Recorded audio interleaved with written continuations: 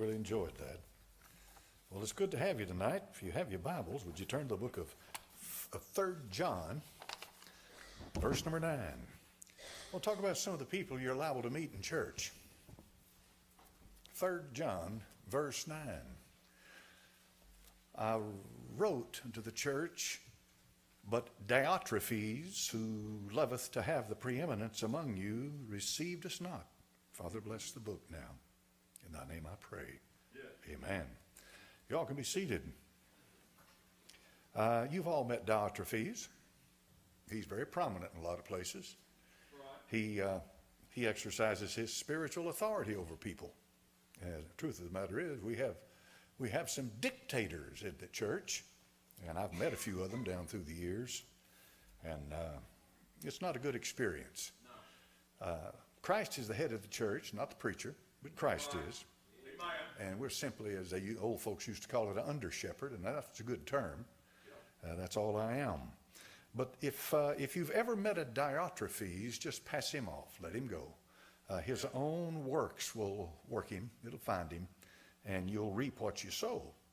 1 Corinthians chapter 4, verse 6 says this, and these things, brethren, I have in a figure transferred to myself and to Apollos for your sakes, that ye might learn in us not to think of men above that which is written, that no one of you be puffed up for one against another. Now, puffed up simply means pride, spiritual pride, taking position, cliques and what have you, and this and that. So you'll meet people in the church who they'll give you that plastic smile, but they really don't want you as part of their group. And that's sad, but that's really sad, because there are no super spiritual Christians. Never met one. I'm certainly not one. And what you'll find is people who understand sin and their relationship with the Lord.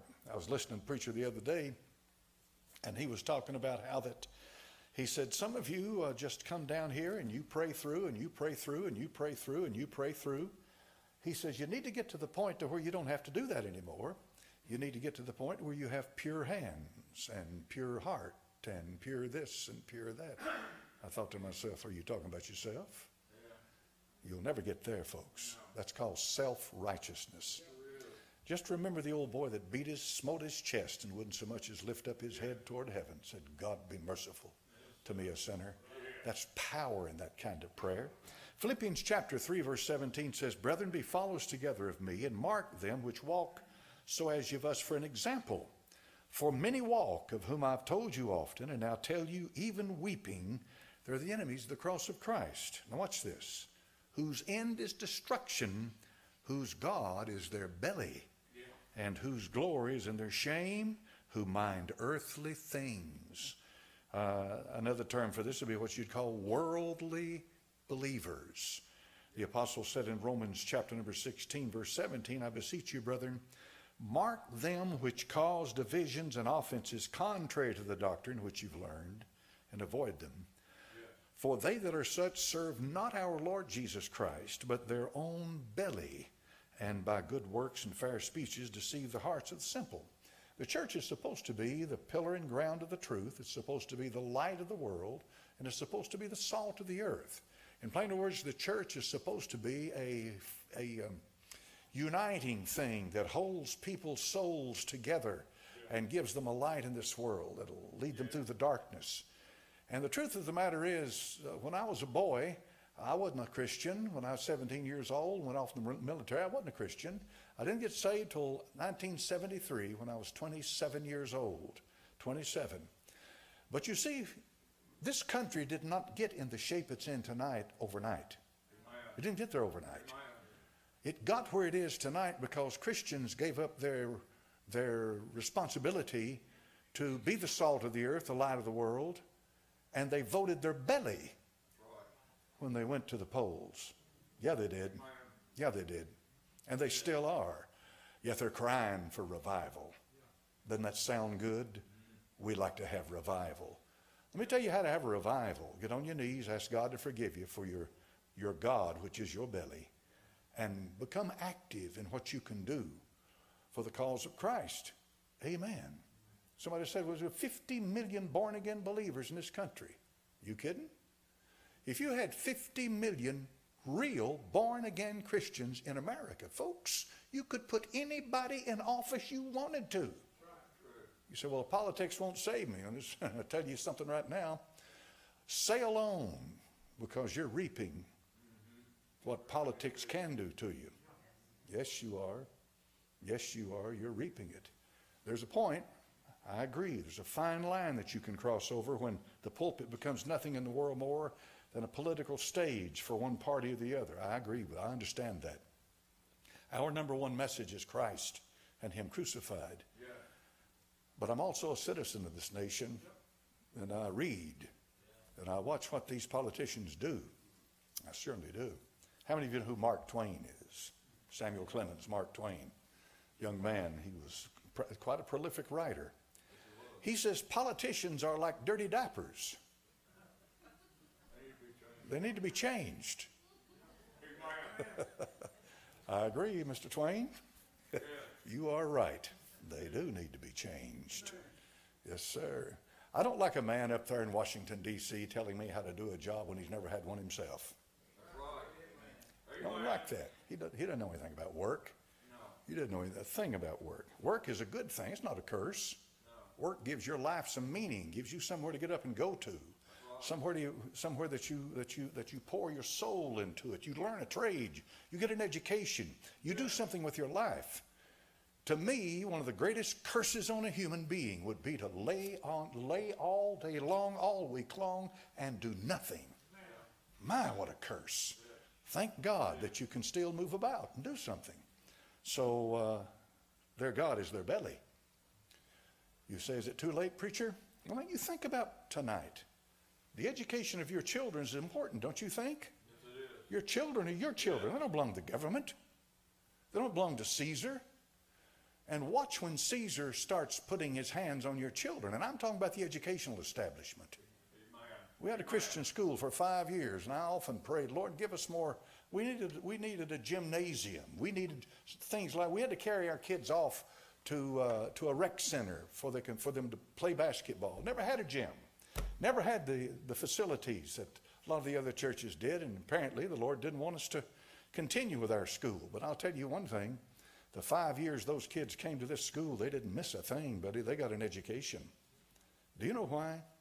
We put teachers in their classrooms that could teach. Degrees don't teach. Knowledge teaches. It takes a gift to be able to teach. And I found out a long time ago when we had the school that you can have a degree from UT and not be able to teach a lick. Found that out. Found it out the hard way, but I found it out anyway. We tried to do something about it a long time ago. And those kids that went through this school 40 years ago, some of them are out there teaching now. And they're working in professional this and that and so forth and so on. They got a good education. I just wish we'd had the facilities, prayed about it and prayed about it and prayed about it. But God never let it become a reality. So apparently He did not want us in that. But that was 40 years ago. Now, some of the church is beginning to catch on to the idea, well, maybe we ought to educate our kids ourselves. Yeah. Well, I'm glad you finally caught on. Yeah. I'm glad you finally see it. You see what the public school system's doing to your children. Yeah. They're teaching this critical race theory. Yeah. What an abomination. To turn people against each other over something neither side is any responsibility for. And yet that's what they're getting day in and day out. There's an agenda behind it. Philippians 1:12 says, but I would you should understand, brethren, the things which happened to me have fallen out rather to the furtherance of the gospel, so that my bonds in Christ are manifest in all the palace and in all of the places. And many of the brethren of the Lord, waxing confident by my bonds, good, are much more bold to speak the word without fear. Some indeed preach Christ even of envy and strife, and some also of goodwill. The one preached Christ of contention, not sincerely, supposing to add affliction to my bonds. The other in love, knowing that I'm set for the defense of the gospel. What then? Now this is a man. This is a humble man. This is a man. This is an apostle. What then? Notwithstanding, in every way, whether in pretense or in truth, Christ is preached. And I therein do rejoice, yea, and will rejoice. Say, preacher, I got saved under, wound up, run off with another woman, and been drunk for the last 15 years. Am I saved, preacher? You're not saved because of the preacher. You're saved because of the Word. Yes. You're begotten by the Word. Yes. That's what you're begotten by, not the preacher. There's no telling what's liable to happen to the preacher. Right. Some of them just simply blow their brains out. That's right. You see that happening. And you hear this suicide all the time. You see, when you get into this, what we're in here tonight, you walk a fine line because Satan's a spirit being. And if you'll remember when Christ was here, he came after him. Yes. He said, the prince of this world cometh. You see, this is dangerous ground, very dangerous. If you in your heart have a desire to serve the Lord and you want to serve God, you want the truth, you're going to get the truth. And you're going to be able to serve the Lord. And God's going to bless you beyond measure. But if you're a hypocrite, you will be sifted like wheat. And you will have a power come down against you that you never imagined. When a man lies drunk all the time, Satan doesn't bother him. Why, he's a waste. Satan comes after you if you try to live for the Lord. Paul said, whether in pretense and truth, Christ is preached. 1 Corinthians 3:1 said, and I, brethren, could not speak unto you as unto spiritual, but as unto carnal, even as unto babes in Christ. I remember a man one time years ago, he's talking about another man, said, that's one of the most spiritual men I've ever known. Well, at the time, I didn't know anything. Then come to find out later on, he was the worst case of incest and fornicating piece of godless, talked and ran up and down the church aisles and shouted and carrying his Bible with him. He was anything but spiritual. He was spiritual, all right, but he's full of the spirit of hell. You're going to meet people like that in church, folks. You're going to meet them. And so beware. Look out for it. He said, I could not speak unto spiritual, but even as unto babes. I fed you with milk, and not with meat, for hitherto you were not able to bear it.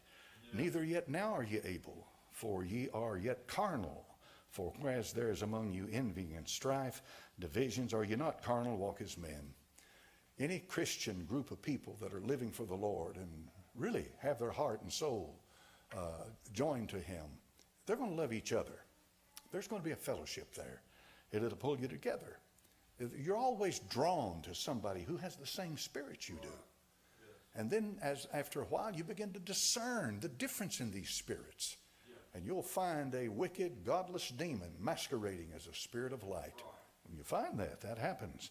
It said, brethren, Galatians 6:1, if a man be overtaken in a fault, ye which are spiritual, restore such an one the spirit of meekness, considering thyself, lest thou also be tempted. Now, listen, some folks shout, some folks cry, some folks don't shout, some folks don't cry.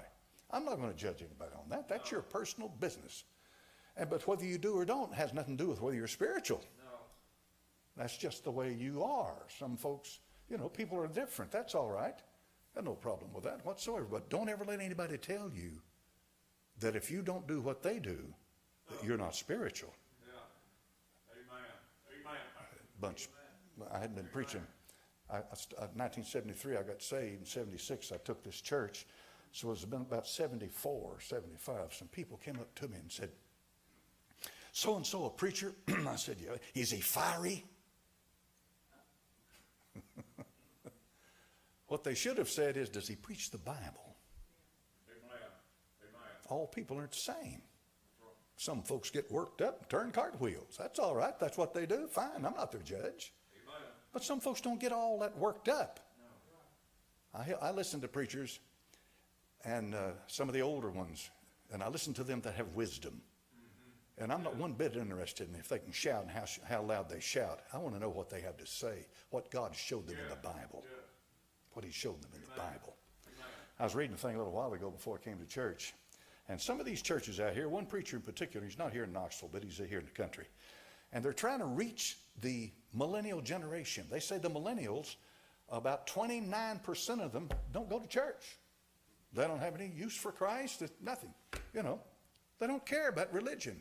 That's nearly 30% of the millennials. And so he's trying to reach them. He's trying to reach the millennials. He's trying to, and his church is on all the social media sites. He has a presence and all of this, and they're reaching some of them. He said, my first message is this: keep it short, keep it short, keep it short, keep it short, keep it short, Keep it short. Because the millennials will not sit through an hour message or an hour and a half. You have to appeal directly to them, because for one thing, the culture today's changed a lot. What do they call it when a kid has hyper attention deficit, something like that? Hyper attention deficit disorder, something like that. You know, I'm sure they all had that when I went to school, never heard it. Teacher stand up there and have a board. This will take care of your attention. Oh, yeah. Oh, yeah. Oh, Lord have mercy, preacher. Do you believe in spanking? I'll tell you one thing. Some of these murderers that have killed these kids up here in these schools, if they'd had a board laid to their posterior, it might have saved some lives. If the Bible says something is good for you, then the book's right? I'm not talking about child abuse. No, I'm not. No, I'm not. But I am talking about he that says, spare the rod and spoil the child. Amen. I shot my little brother with a BB gun one time. We played cowboy and Indians back all the time back then. I hauled off, buddy. Bang! Boy, he yelled. He ran to my grandfather. That's who he raised us. Ran to my grandfather, and there was a little red spot on him somewhere. I don't forget where it was. I wasn't trying to really hurt him. I just didn't really think about what I was doing, but I shot him. I admit to it. My grandfather got mad. Oh, he got mad. He went in the kitchen. He got a pot. He got a pot. A pot. And he came out in the front yard, and I saw that pot, and I took off. I did. I took off running as hard as I could get it. Now, here's what I did. I turned around. And you can believe this if you want to. He threw that pot. And the minute my head turned around, it got me right here, and I've still got the scar to prove it. Yes, sir. That pot, I never shot my brother again. That's it, first and last time. Never shot him again. I got hit in the head with a pot. If this crowd today had known that would happen, they'd throw him in jail. Sorry, bunch of devils. They'd throw him in jail. He did that because he loved me. Didn't think any less from a grandfather. He just said, son, don't shoot your brother anymore. And I got the message loud and clear. And that's something. God guided that pot. I was as far away as Debbie over there, or further. He hauls off and throws that thing, and there it goes. I turn around, bang. Otherwise, it'd have hit me in the back of the head. The Almighty said, son, don't shoot your brother anymore. So I got the message. And so it is. You learn things. You learn things. Yes, you do. Now, babes, say, how do I know I'm a babe? Babes watch people. And we're all guilty of it. Sometimes we get fed up, blown up, torn apart by watching people. People will destroy you. People will suck the very life out of your soul. And it's not that you don't love people and want to help people, but the thing is, if that's all you ever see in the ministry, you're dying. And if that's all your Christian life is about, is just coming in here and seeing other people, you're not going to make it.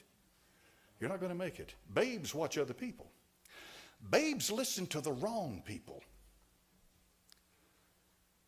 A good measure to follow, and this is very important, see if they exalt the Lord Jesus Christ. Yes. That's the true mark of a real spirit-filled Christian. Yes. They exalt him. That is so important. So important.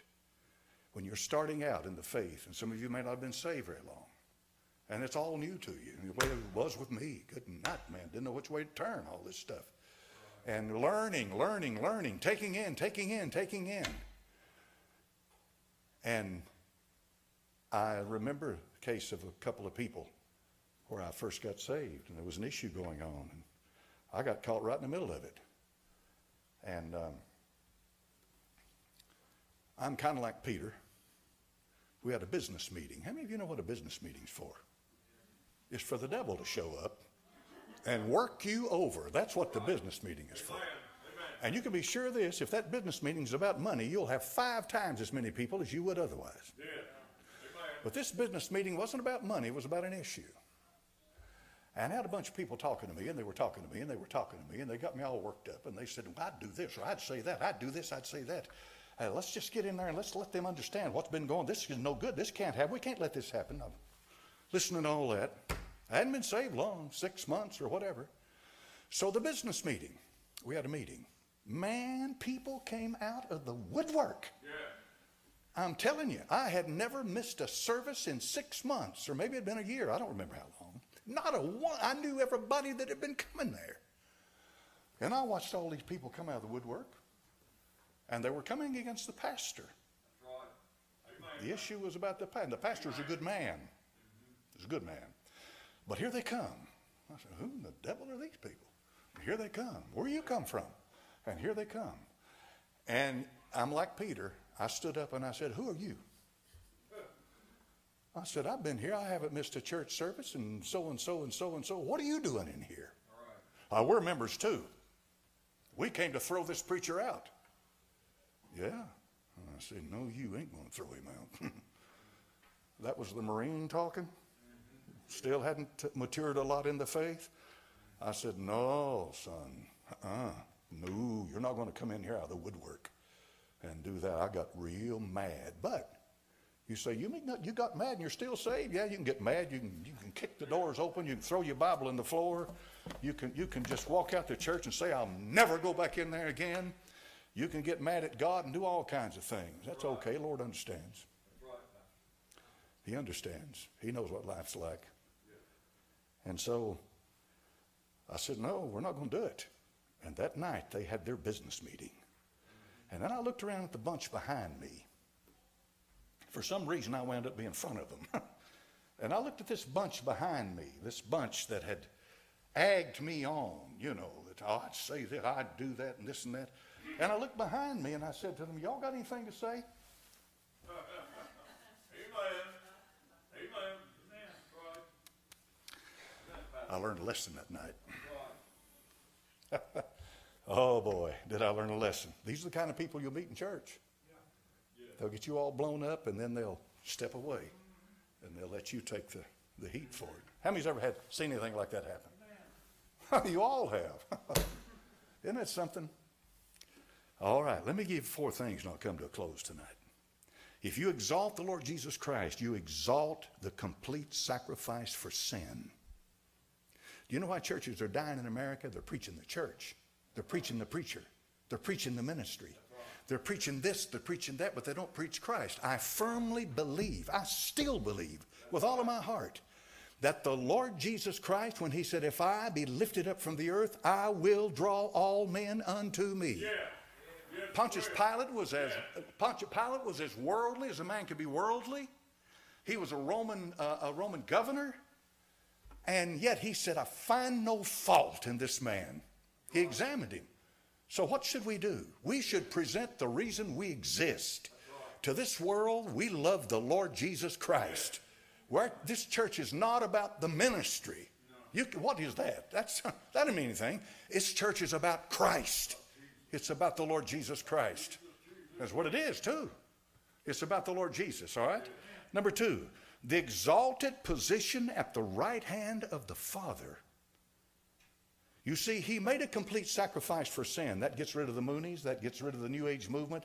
That gets rid of all religions of this earth. There's just one way, one name in salvation. The Lord Jesus Christ, that's it. That's all. That's who we preach. If you preach something else, I don't care what you call yourself, you're not a Christian. Christ and him crucified. Yeah. And then exalted position at the right hand of the Father. Philippians 2:8 said, God hath highly exalted him. He's worthy of praise. He's worthy of our worship. His name is above every name. He's what matters, folks. The world is watching you. When they see the church grovel around, and for some reason, a lot in the church feel like, well, if I can just identify with these people over here. No, don't identify with anybody. Identify with Christ. Because that's what they're searching for. They may not even know it, but the world is looking for him. The Bible said he's the desire of all the nations. The rose of Sharon, the lily of the valley, the bright and morning star, fairest of 10,000 to my soul. He's the one that I get up for in the morning. He's the one that I pray to. I'll wake up at 2 or 3 o'clock in the morning. I'll find myself just bust out praying. Pray up a storm. And I've found what works better for me is just start praying here and start praying there and start praying here, and then I just will stop and start praying now. It just, for some reason, spontaneity is the kind of prayers that I pray to the Lord. And then I'll crawl off in a closet, shut the door, I'll get down and I'll pray. But I don't have to be in there to pray. You talk to the Lord. Number 3, the unique praise place of Christ as relates to God the Father. All right? We're not all sons of God. We're not all children of the Father. The Lord Jesus Christ is God's blessed Son. There is not another one like him. He's the only one. There's no more. And I have been born again because he is my Lord, my Savior, and my God. I'm not a child of the world. I'm not a child of this age. I belong to the Lord Jesus. And number 4, the preaching of the cross versus the law. This is for the religious crowd running around. Oh, I believe in Christ. Oh, I believe in the new birth. Hallelujah, believe the Bible. Yes, sir, buddy, I believe all of this. But, you'll watch them. It'll always be the but. Yeah. They have to add some little something to it. Something. They have to add it. And a lot of them, I've listened to them. I listen to everything, and I've listened to them. And sometimes they can get you can get some good teaching from them, a good message from them. And they'll bring it out to you, but then they'll turn right around and say, you got to do this. You got to do that. No, you don't got to do anything. Amen. But accept the Lord Jesus Christ. Yeah. That's the Savior. Yeah. Yeah. That's him. Yeah. Him, personally, him. Yeah. He that hath the Son hath life. Yeah. And he that hath not the Son hath not life. Well, I joined the Baptist. So you're a Baptist. Fine. I'm Presbyterian. Okay. I'm a Lutheran. Oh, okay. I'm a Catholic. I'm a Pentecostal, and whatever. Yep. Well, I'm not interested in what you are. Do you have the Son? Yeah. Do you have him? Do you have him? He that hath the Son. You know what he said? He said, I'll never preach another word in his name. I'm done with him. He did. That's what Jeremiah said. I'm finished with him. He did. He did. Yeah. Jeremiah said, ever since you started talking to me and I've been prophesying for you, he said, I haven't had anything but bad luck. That's right. That's what he said. To put it in contemporary terms. Yeah. He said, good night. You're nothing like I thought you ought to be. What's going on here anyway? I'm done with you. Yeah, but he said his word was in my bones like a fire. It's not easy. That's not that easy to walk away from the one you really know. Amen. No, it's not. No. There may be times you have a lapse of faith. You may even get mad at God. I read a letter today from a dear old soul, married 46 years, I think she said. Husband had the pancreatic cancer. 6 months later, it was gone. Talking about how much she loved him. He's on with the Lord now. And I thought to myself, God bless your soul. She's poured her heart out to me in that email. And I pray for her and pray for her and pray for her. I mean, if anybody had some reason maybe to get up and walk out the door and turn their back on God and say it's enough, why should we go through that here? Folks, I get letters like that all the time. All the time. And yet they love him. She says, oh, I love him, and I'm going to see him, and I'm waiting for his coming, and I'm ready to go over and over and over again. For me to live is Christ. For to me to live is Christ, and to die is gain. Is that what we have in our heart tonight? The Lord Jesus Christ. Who do men say that I, the Son of Man, am? Well, some Jeremiah or some Moses, one of the prophets. He said, but who do you say that I am? There you are. Who do you say he is? Who do you say? Before the New Testament was ever written, before the Apostle Paul was ever saved, before a word was ever written of a New Testament, this commercial fisherman said, you're the Christ, the Son of the living God. No stronger statement can be made than that one. Blessed art thou, Simon, son of Jonah, Bar-Jonah, Simon Bar-Jonah. Flesh and blood hath not revealed that to you, but my Father, which is in heaven. That's what we need tonight. Father, bless your word. I thank you, Lord. I'm not going to analyze the way everybody's saved. That's not the issue. The issue is, do they have the Son in their heart? Do they really believe? Are they real believers? And Father, I know what happened to me. I know what happened to me. It changed me completely.